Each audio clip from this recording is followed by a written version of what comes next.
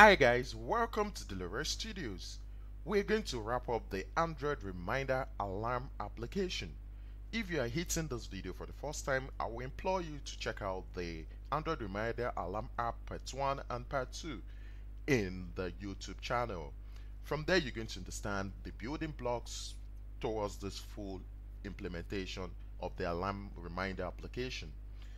In this module, we are going to be cleaning up things, i.e.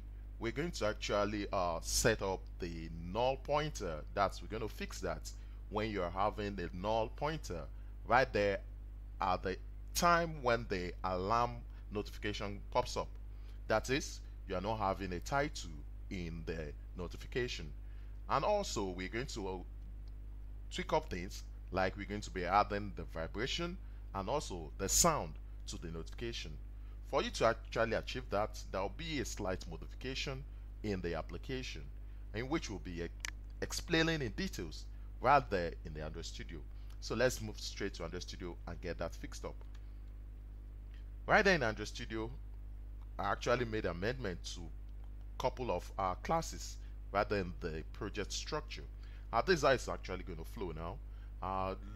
We have the application work this way initially. You tap on the floating action button to actually create a new reminder. From there, the alarm set up and it's been triggered. This is not going to be working effectively because in the first creation of the alarm reminder activity, you're going to have a null URI. That's it, because you've actually not set a URI. The URI is being gotten when you have to click on the list, and the adapter position binds up to the URI value, and it's actually from the current URI. So that's why you're not having the URI calling the title of the reminder. So we're going to actually change the flow. The floating action button will only enable you to lock in the title of the reminder. That's just what the floating action button is going to do for you. On click of each of the item in the recycler view, you're going to have a detail page, and that detail page will just be a modification where you could actually add up the alarm time, date, the repeat, and so on. So with that, you definitely have a current URI. The current URI won't be null, and it would have added the adapter position based with the URI. So it's going to form a URI that could be pointed to the content provider when you're calling that right there in the notification. So you could be able to extract the title based on the content URI. Let me show you how we're going to achieve this quickly. In the layout, in the activity main, we're going to actually have a kind of instruction which will be telling the users to actually click on the reminder title to set an alarm. And this will only show if we have lists of different reminder set up in the list view or a recycler view, anyone you feel like using. So we have this text view right on top of the list view, where we have the text click on reminder title to set an alarm. We'll get to manipulate this right there in the Java code. Moving straight to the main activity. Moving straight to the main activity. There's some kind of implementation we actually did here. You initialize the text view, which is the reminder text, and by calling its ID over here. Cool. So how are we going to use the reminder text? We'll get to see how the flow actually goes with the reminder text. Now in the onload finish, when you're trying to call the loader manager to load any values or any reminder saved rather than the SQLite database, onload finish is where you get the bunch of cursor, which is a bunch of data, and which is actually binded to the view. In this process, we'll check if the cursor gets count is greater than 0. Definitely there is something. If it's greater than 0, there has been a reminder saved in the SQLite database. So if it's greater than 0, the visibility of the text will be visible. That's please click on any of this item to actually set up your reminder time. But if not, the visibility will be invisible. You won't see that text view. So that's just what that is actually doing. And now let's look at what the floating action button will be doing this time. Initially, the floating action button is calling an intent down to the add reminder activity. But what it's going to be doing is going to be calling a dialog. Okay, we're actually going to look at how this flows. In the add reminder button, because you've actually initialized this with a floating action button as you've seen it up there, you set on OnClick listener, you override the OnClick method. We have that set up, and now I have to comment out the intent that actually triggers to the add reminder activity. What is it doing now? It's calling a method called the add reminder title. So you only have the room to add a title at first. So you won't be adding the alarm time, the dates, the repeats, the hours, and so on. You get to do that when you are actually going further, like clicking on the alarm title for a detail. Now let's see the method. The add reminder title, there's it over here. We're using another dialog builder where we instantiate and have an object. You set the title of the builder, set reminder title. Cool. Now there is an edit text which we are setting up because it's actually going to take the input values from the user, and you call the set input type the type class text or the type text variation password. So we're actually going to take away this password. Let's keep up to only the text. That's the kind of setup we are looking at, not the password kind of flow. We want it to be text, should be plain text, should be visible. So you set the view to the builder. Cool. Now you set positive button, and at the same time you could just set the negative button. That's the positive button will be okay, while the negative button will be cancel.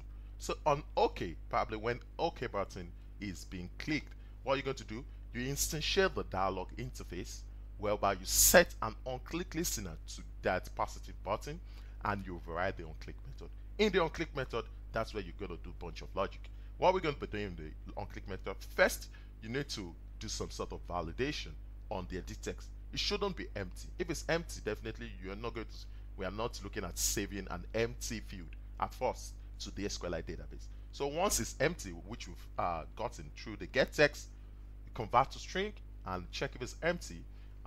You return, that you go back to the state it was. So it's not going to do anything. But if it's not, it move further on the code. It get the text to string, it saves it down to the alarm title, which is a global string created up here. We have it set up there, and it's actually going to let us, it's going to save that variable. So it's going to save a value which we have. So you could trigger the content values. Now we're going to save the title to the SQLite database. You instantiate that, you have the values. Now you get to put based on the column. What's the column name? We are putting the value to, which is the key title, and the value itself is alarm title.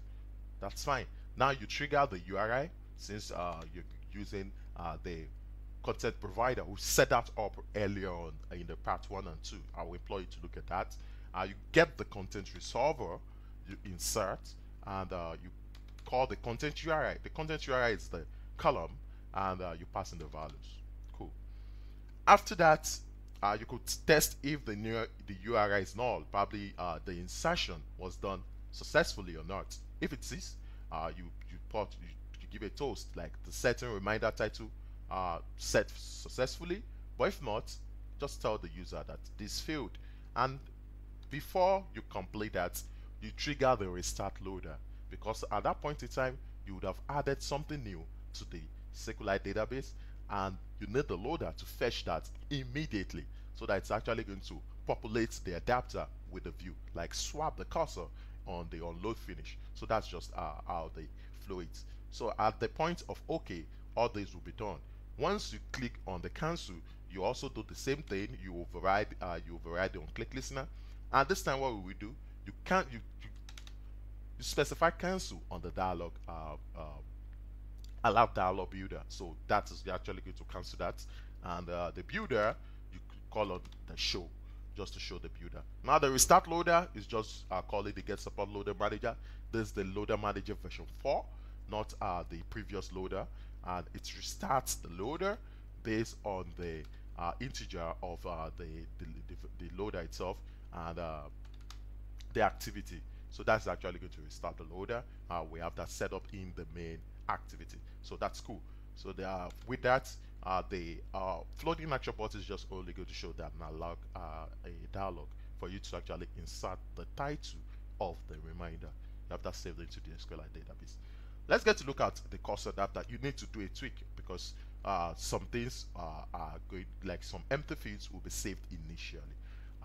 For us to actually do that in the DB helper first, you need to take away null, since you're going to actually be saving some null values at first, because you still have to update that later on, so you have the room to update. So you should actually take not null out of the creation of the SQLite database, that's of the table rather, because mostly we actually set not null to all these columns. So you actually have to take that out, give the room to actually pass in a null value at first. So because that could just be updated later on. So that's just the fix we did right there in the DB helper. Back to the cursor adapter. Now you have an adapter that's going to bind values, and at the same time you need to undo some null values, because once you add the title at first, other aspects, which is the date, the time, and so on, the repeat, are all going to be set to null. And you need to also undo null values when you are binding to views, or else you will be having a null pointer exception when binding to the adapter. So how are we going to do that? Firstly, we are actually populating the date and time. We are setting the repeat, that's to the list view right now. We also setting the image, which is the active image, probably if you've set an alarm or not. So those are the three cases which we actually bind data to. Now let's see how we're going to do that. In the bind view method, which is being overridden, you need to actually check for the date. If the date is not equals to null, that's when it's going to actually bind real data, which is set the date and time and call the set reminder datetime method to actually get that set up. Now else, you have to create an else statement. That is if it is null, because it's actually going to be null at first. What are you going to do? You set to the text that date's not set, that it's not set yet. That's just the value once it is null. So you have that set up, clean out, nothing's going to happen there. The same thing goes for repeat. You check if the repeat is not equal to null. That means you have a repeat value from the database. You set to the reminder repeat info as we have been doing. This is still maintained. The only new line is the else statement. If the repeat value is null, what you're going to set? You're going to set that repeat not set yet. That's cool. That is understandable. So you have to set that. It shows that you've not actually set a repeat to the alarm title. Cool. Now the same thing goes for the active. If the active is not equals to null, that is, there's an active icon. You set the active image to active. Cool. But now if the active is null, why should you set an image which shows that you've added an alarm? You should just show an image that there is no alarm added yet. That is the set image resource to the off gray, which you can see rather from the left, that shows that there is no alarm. So that's it. So you've been able to handle all null cases when you bind the values to the adapter. So cool. All other methods, all other implementations in this class are still maintained intact. Now let's get to look. The add reminder activity, you're doing virtually nothing in this activity. It's left that way, because it's when you're actually bringing in a new value, that's when you need to actually that's when you have a null current URI. But once you have that set up already, you have that in the SQLite database, your current reminder URI is definitely not going to be null. So you have that. So you could actually clean up, take away some codes which are not needed, but you could still maintain the reminder activity, probably for other cases which you might still want to use the application for. So we are not changing anything right there in the class. The only trick now would now be in the reminder alarm service. This is where we are getting the null value of the title when we are having the alarm notification. So that's just it. Now we have a current URI with value, so it's not going to be null because you've been able to set that to the adapter earlier on. So it's not going to be null whatsoever. So that's cool. Now we still maintain every code. Nothing is changing. nothing's changing the code. It's just now the cursor, it's not this URI, it's going to be with value, because you've been able to get that from the intent passed from the alarm scheduler. So you're going to actually have a URI which has value. Cool, that has been set up. Now the only inclusion here is the notification. When we call the notification compat builder, you set the content title, the content text, the small icon, the content intent, vibrate. That's the new inclusion. You add a vibration, you want that to vibrate, and you add a sound. Now you're going to do that. You call the set sound settings, the system default notification URI. So that's a default sound for all messages, like pom pom that we used to know in Android, which has the default sound. So that is actually going to be applicable to the reminder. But if you need to add a different music, you could bring in an MP3, and you could actually point that there by its URI. Cool. So it's actually going to call the sound. So that's where you need to set the sound. You could set the vibration, you could set the sound for your notification right there in the notification compat builder. So that's cool. So that's just where we need to fix. And with that, we have a full and robust nature of this application. No null pointer whatsoever anywhere. Everything's working as planned, and they are blistering okay. So cool. These are the implementations that I've done, and we implore you to check on it and look at it vividly. I'll actually be uploading the source code to my GitHub, so that we're actually going to pick the source code from there, use it, learn on how to manipulate, use the alarm manager, input and output from the SQLite database, the content provider. Now Room has come to stay. Room has actually created an abstract layer on top of the SQLite database, taking away a lot of boilerplate codes away from when you're building your SQLite database. So this is a very cool approach for creating a robust client Android application. I will be there to actually answer any of your queries, any of your questions whatsoever on most of my videos. So at this point in time, I'll be showing the screencast, and I'll be saying please don't forget to strike on the subscribe button, subscribe to my channel, and at this time, have a blessed time. Bye bye for now.